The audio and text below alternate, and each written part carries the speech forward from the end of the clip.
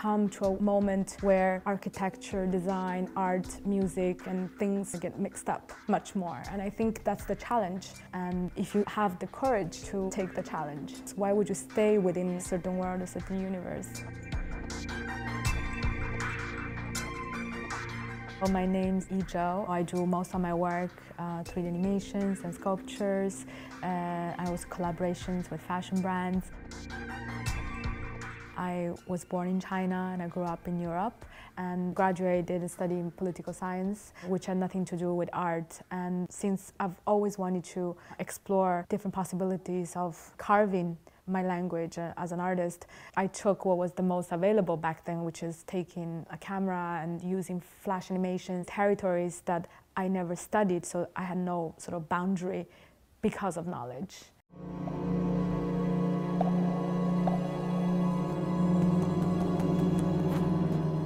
Labyrinth was done when I transitioned from Paris to China, and I think when you do a work, it always reflects the moment of your life, what you're living, what you're going through, and I think unconsciously reflected that passage. So all the things I saw when I was little, all the things I saw when I was growing up in Europe, and all the things I was seeing as I went back to China, they were all melting together. So it's made of 3 circles, and I wanted the video to have this circular path with the 3D camera, and it goes faster and faster until the last circle where the camera turns around and you lose everything and you lose control.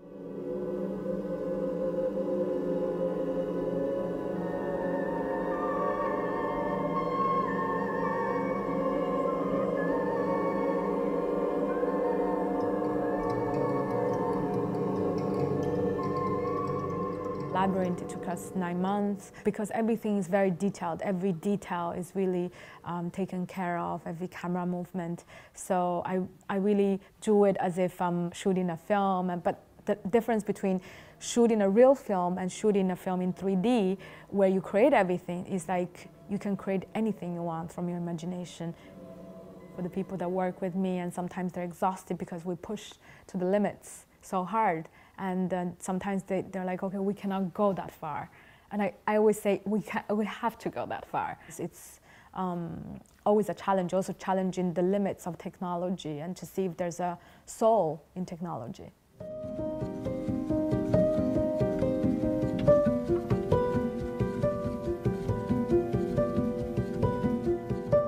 For the longest time, I resisted not to work with any brands because I wanted to be like a purist. But since the recent 2 years, I thought if everything is changing and there's a different system that is coming, I should adapt to that. I never studied fashion, and for me it's very new. So for Iceberg, it's really starting from scratches, and I really devoted myself because as you go along, you are learning. So when I'm doing like an embroidery, I think about, okay, it has to be embossed, made with this material, and then the rest should be, you know, in a different material, how you juxtapose. So in a way, it's very close to the way I do 3D animation, because you have to also choose fabric in the 3D animation, how the texture would be, and it's the same. It translates into fashion if it's cotton or cashmere or something. So it's very new, and I feel really excited about it.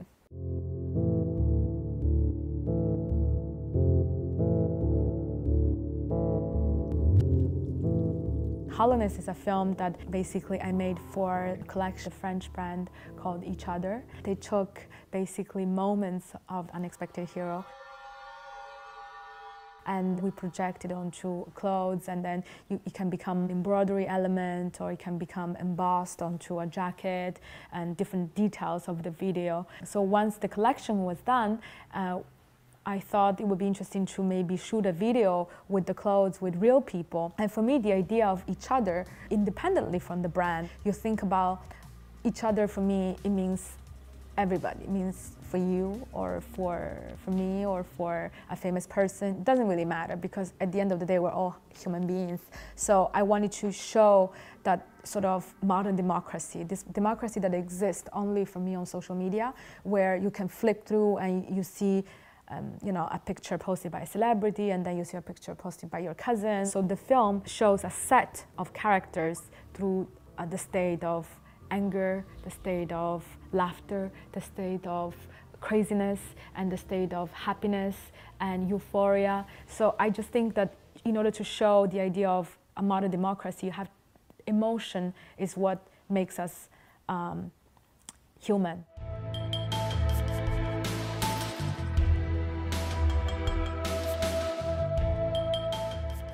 I always believed that multimedia is the future, and today we live in the world where everything is coming together. You look at development of social media, you have to be able to make videos and shoot clips. I always thought that it's important to be able to juggle between different medium. I think we really come to a moment where all the disciplines, all the worlds are really blurring the edges, and I think we're gonna go much more